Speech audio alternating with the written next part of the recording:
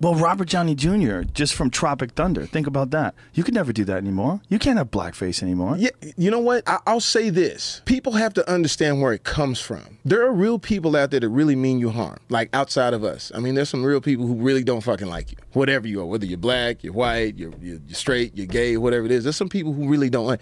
We're the entertainment, and it's easy. We're easy targets. We're easy. It's easy for you to jump on Robert Downey Jr. or Jamie Foxx or Joe because it's easy. You know, when it's real things, which, you know, whether it's politics or whether it's whatever, a lot of times we're not ready for that fight. But it's easy to sort of pick the comedian.